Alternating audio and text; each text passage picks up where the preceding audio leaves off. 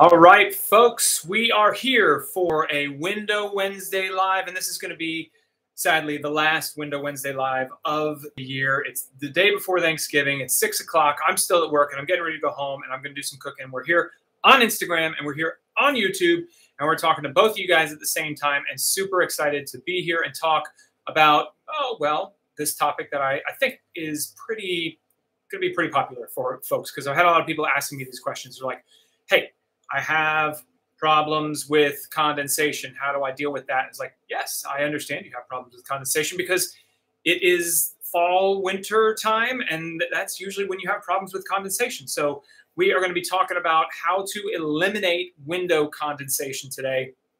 I have a post up on the blog. You can check that at thecraftsmanblog.com. But this post, this video that we're doing, this Instagram Live, this YouTube Live we're going to do, I'm going to walk you through this stuff because I wrote a post on it, but it's not always the simplest to write it down. But my goodness, it's always easier to talk about how to deal with some of these things. And there's some nuance that you maybe miss. So really excited that you guys are here. We're going to do a Q&A at the end of this for those of you that join live. If you do join these live, really excited for you to be here. And I want to hear from you. I want to get your comments on here, and we're going to take a break. This is going to be the last one of these we're going to do for 2021, and I think we're going to come back. I haven't figured out the format and days yet, but we're going to come back with a new weekly live show that I'm doing about preservation in old houses. So this is more than likely our last Window Wednesday, unless I get just an overwhelming support from y'all saying, no, we have to do windows. But we're going to do a Q&A session on different stuff and just do some different topics, because I've done around 55 of these, I think. So it's been a really good couple of years we've been doing these. So I'm just going to jump into the topic right away here and talk to you guys about window condensation. So window condensation is a big problem, especially in the fall. Those transitional seasons, fall and spring, are going to be the biggest times when you have condensation issues going on in your house. So the big issue with condensation, a lot of people think it's my windows. I need to replace my windows. It's not actually your windows. It's the humidity inside. So what happens when you get to these in-between seasons, warmer air holds a lot more moisture and cooler air holds a lot less. So it's the same thing when you have a glass of ice water. The air right around the water is ice cold. It's 30 degrees, 40 degrees or whatever. And the air in the room is, say, room temperature, 75, 76 degrees. 76-degree weather temperature air can hold way more moisture than you can hold if you've got 40-degree weather. So what happens is, as soon as that air cools down, it drops the moisture. Boom. That's why you get these cold fronts. Cold fronts come through. The moisture in the air falls down. Rain, sleet, snow, all that good stuff. We always love that this time of year. But as a cold front comes through, it's the combination of the hot and cold air that causes the moisture to drop out of that cold air, because cold air just can't hold on to moisture like warm air does. So according to MayoClinic, says the ideal humidity level inside a home is between 30 and 50%. 30 and 50%. Anything above or below that can cause issues either with your health or the health of your home. So really high humidity, you can have issues where you've got mold, mildew, bad respiratory issues for yourself. You're going to get lots of condensation if you're in that case. If you're below 30%, I don't know where the cutoff is really. I'm not an HVAC specialist, but I do know that there's a minimum amount of moisture, of humidity that needs to be in the house just so your sinuses don't dry out. You don't catch colds as often if that's the case. That's why it's kind of an issue for you in dry climates like Arizona or Las Vegas or things like that, where it's really dry. You do have to hydrate, moisturize more often. But it does pose some functional issues for your heating and cooling system if the humidity is too low. Like, you can't have 10% humidity in your house and expect for it to be a healthy setup. So definitely something to think about on there. But what you really need to focus on is keeping that range, 30 to 50%. And in these months where you are using in the summer, we're using our AC all the time. That AC is blasting and keeping the moisture down. It keeps the humidity down every time it runs. But now you're in the fall and sometimes the winter where you're not running the AC much, or you're not running the heater too much at all. It just it's comfortable. Well, that humidity builds up. So where do you get humidity in the house? Well, humans. I'm sitting here talking, a little bit of spittle. Apologize, try not to get it on you guys, but humans generate moisture. We are, 90% water. So that water is evaporating. We are breathing. We have toilets in our house. We have sinks in our house. We take a bath. We take a shower.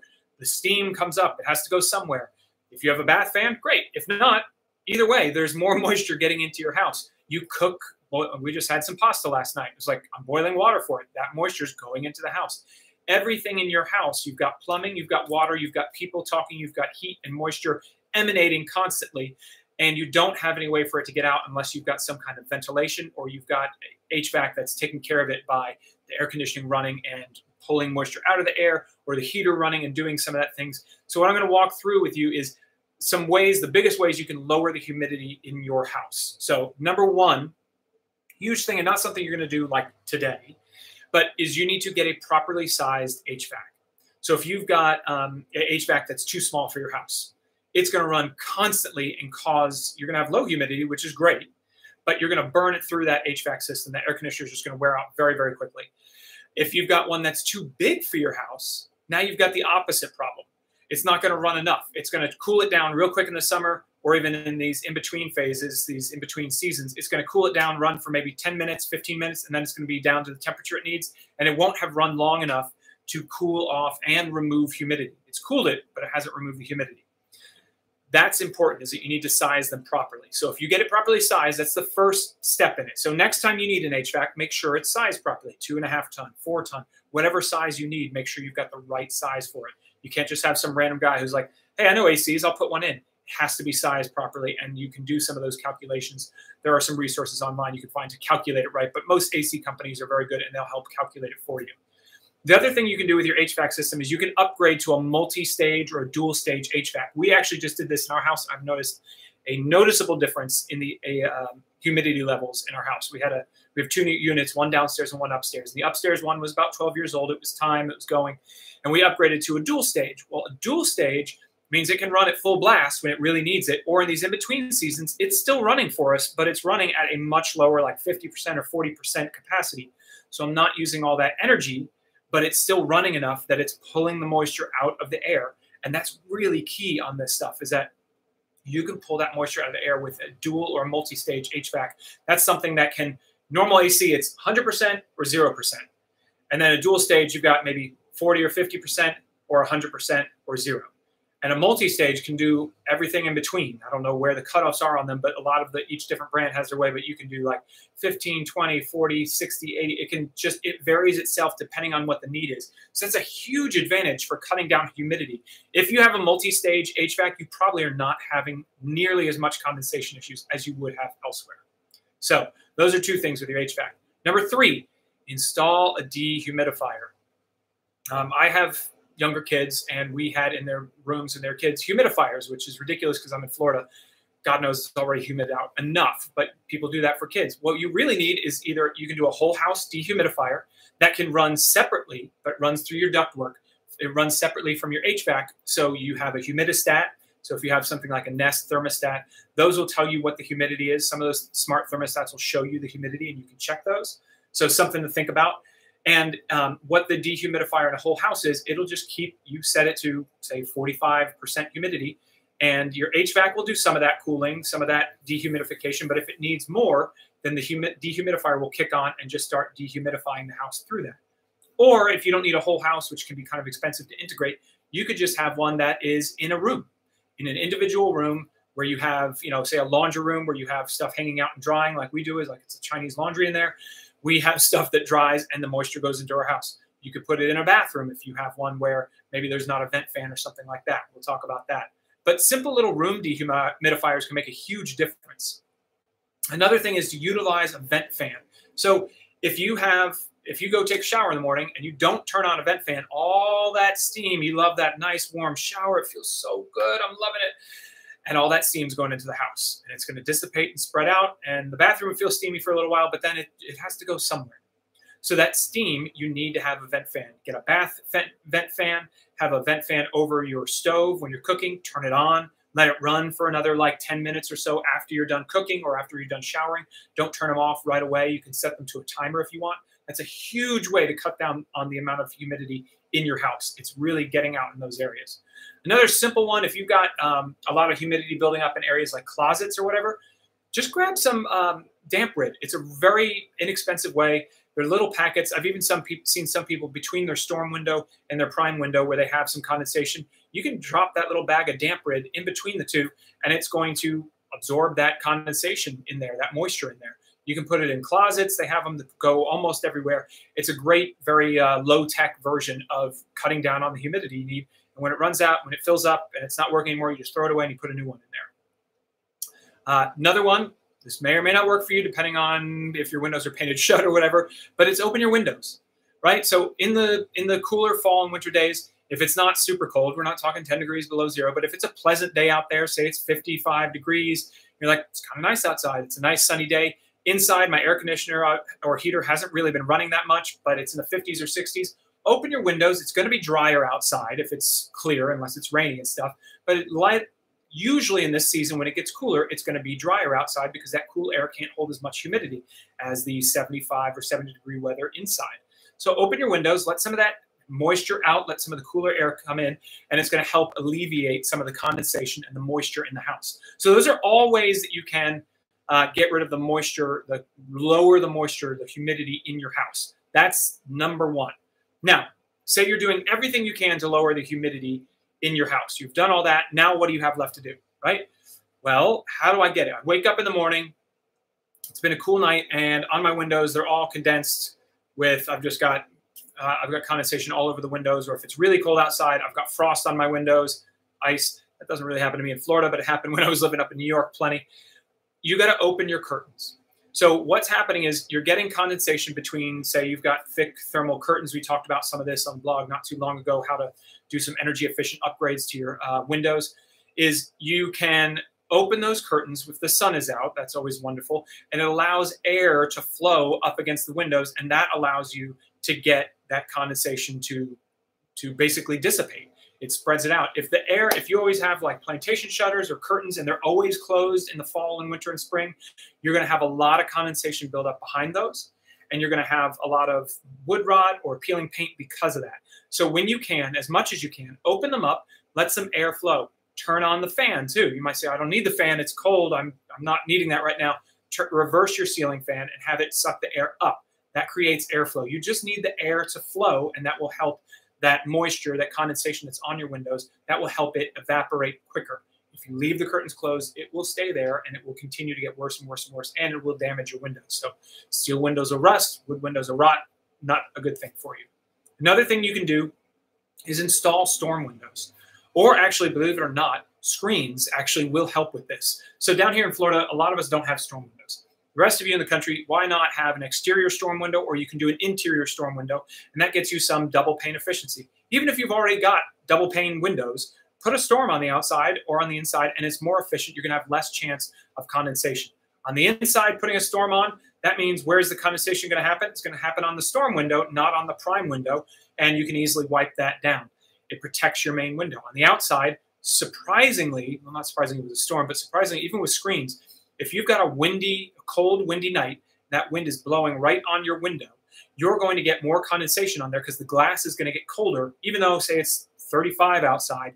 If the wind chill is 20, it's going to blow on that window, and it's going to cause more condensation, colder glass on the inside. And I've noticed that even the addition of a screen, which acts like a wind screen, it blocks some of the wind from hitting the window, will really cut down on the condensation. So if you don't have storms on your windows and you do have screens, and you take your screens down for the winter, consider putting those back up. That's a good option for you, that you can actually cut down on the condensation because it keeps the window itself a little bit warmer, something you haven't thought of. So the storm windows, we just talked about that last week. Go check out that video. I've got a lot of in-depth stuff on storms, what to do, what types to use, and everything like that. I'm not going to get into it much, but obviously a storm window adds double pane efficiency, and it's not like these old timers had no idea about a storm window. They knew that you could use storm windows for more efficiency. So you can too. Next thing is you can turn the thermostat down. I know that sounds scary to you folks, right? I need to have it at 76 all winter. Oh dear God, that's expensive. But if you turn it down, like we were talking about, colder air holds less moisture. If you can bear to turn it down, you can be like my wife and go get an electric blanket. Whatever you need to do to stay warm. You can wear a sweatshirt or whatever. If you can turn it down, then that air is going to hold less moisture, and you're going to have less chance of condensation. I know that may not be for everybody, But let me give you a little sample of this here. So 40% humidity at 70 degrees. So we went and did these calculations. And if you're on YouTube, in the description, I've got a dew point calculator, which is what condensation is all about. When the air hits the dew point, the dew, aka condensation, forms. So 40% humidity at 70 degrees means that there's approximately 35% more moisture in the air than 40% humidity at 60 degrees. So the way a dew point works, or the humidity works, is when you say there's 40% humidity, that means the air at its current temperature is holding 40% of the humidity, of the moisture that it can hold at that temperature.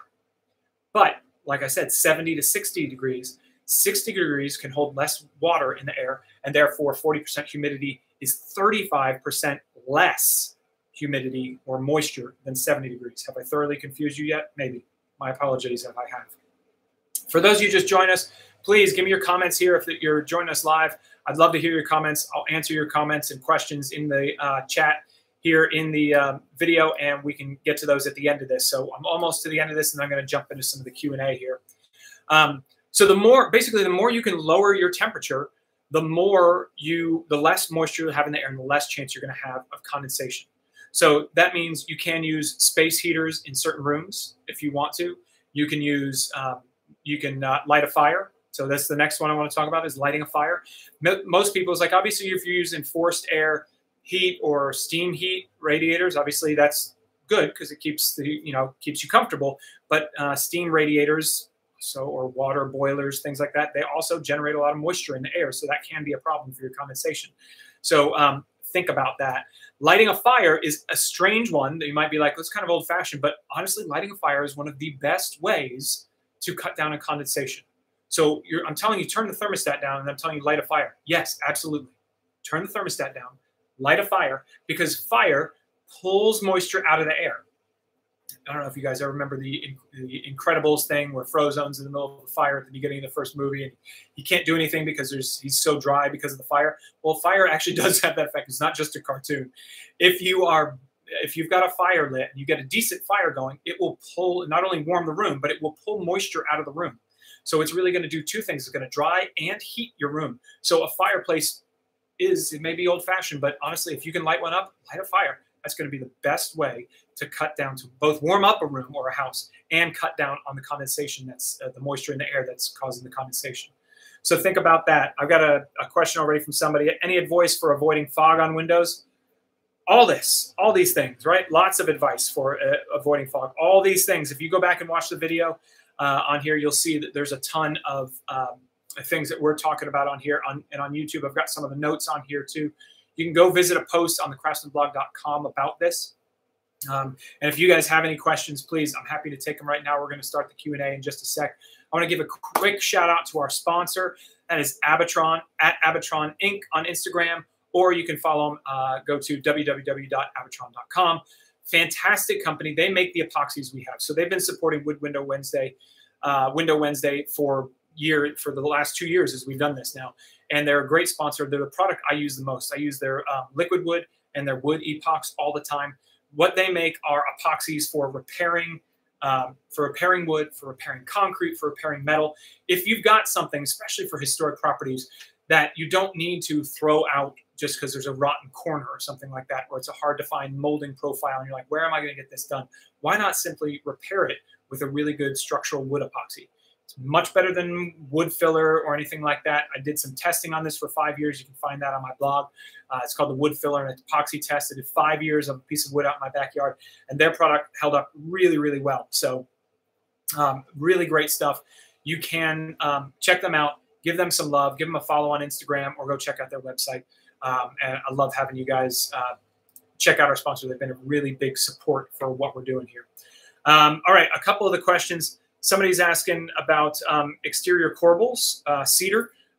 Little off topic, but I'm always happy to answer questions about old houses. And that's one of the reasons I think we're going to be changing this format a little bit in the new year. And I'll be posting more about that later. But yes, you can do, I like Western red cedar. I think it's an excellent wood for exterior corbels, things like that. My favorite wood for any exterior woodwork is Akoya. It is kind of the next generation of treated lumber. No chemicals, not like pressure treated with arsenic and copper and all kinds of yuck stuff. But it is a product that the wood just does not take up moisture, and therefore it can't rot, and it's really resistant to termites, powder post beetles, all that kind of stuff. Manufacturer gives us a 50-year warranty against rot, which is pretty incredible stuff. So I think it performs a lot better. And it also, the wonderful thing about it is it does not move. It doesn't like bow, twist, or warp as it takes in moisture. So you don't have a door that sticks in the summer and is loose in the winter. So definitely something worth checking out. Another question is, do you prime the entire sash before putting window glass back in? Kind of. So a little, good question, a little bit, there's some finesse to that. So on casements, I prime the whole thing. Every surface on the sash, it all gets primed. On double hung windows, we leave the sides of the sash bare where they're going to go into the jamb. That gives the sash an ability to dry out. It also helps it to keep sliding well. It's not visible. Nobody sees it, so it's not a problem. But I also leave the bottom of the bottom sash bare, no primer or anything, and I leave the top of the top sash bare. We've had a lot of people ask when we do that. They're like, you didn't finish. You forgot to paint here. I was like, no, no, no. I know that seems weird, but it's been, John Lee came up with this, did some testing on it. And while the moisture content of the window, of the wood, can increase greatly because it's not primed or painted, it can also go down quickly. And that's the big issue with it, is rot sets in when moisture content goes up in the wood and stays up for an extended period of time. And that happens when you prime it, because moisture is always going to get into that wood. And if I leave those sections bare, I've given moisture a way that it can get out. So it says also, I'm working on a house built in 1880 in Tombstone, Arizona. No weights on the sash. Yeah, 1880 may not have had any rope and pulley. You may not have double hung. You may have single hung, or they may have done double hung with different balance system. Maybe there's spring bolts. Maybe there's meant to be held up by a stick. We sell something called a window stick that Allison Hardy showed me and designed. And it's basically just a attractive stick that you put under the sash. And it's not uncommon for single hung or older windows when you get to stuff back in the day. The double hung rope and pulley window with counterweights was kind of the standard for decades. But there are options before then with different kinds of balances and different kinds of mechanicals. Lots of stuff out there. So so glad to have you guys. Thank you so much for coming here. Let me see if I got any other questions from folks. Some folks talking about the about Abatron. And I think we are done. There's a slow Q&A today because, hey, it's the day before Thanksgiving. So all of you guys have a wonderful, wonderful Thanksgiving. Oh, one more thing I got to tell you. And I know this video is going to be here and there, but I wanted to let you guys know, if you haven't checked out my stories on Instagram or anything, go check out my store. We're doing a sale, started this afternoon, and it goes until December 1st. All right, we're doing a Black Friday sale.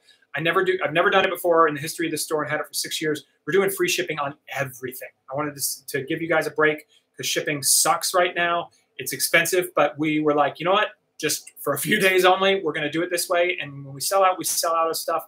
But anything you get, putty, pro scrapers, any of our tools, any of our books, anything, it's all free shipping from now until December 1st. Two other things on there. One, our IR paint stripper that we've been selling, that back down from $129 to $99. Plus, you're getting free shipping. So you're getting almost like $50 off of that thing right now. So get them while they last. We're getting another shipment soon, but that sale is going on only until December 1st. On December 1st, it goes away.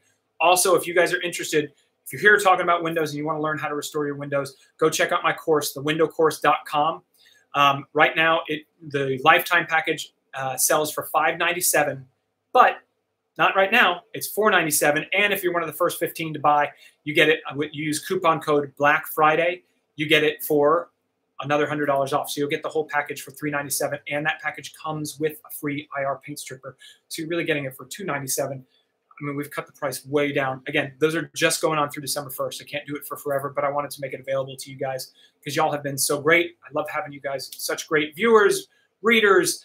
Thanks for being a part of this and for supporting it. I hope you guys have a wonderful Thanksgiving, and we'll catch you on the flip side. See you next year. We'll be on social media. Come check us out, but we're not going to do these lives again until next year. So January, here we come. Thanks, y'all.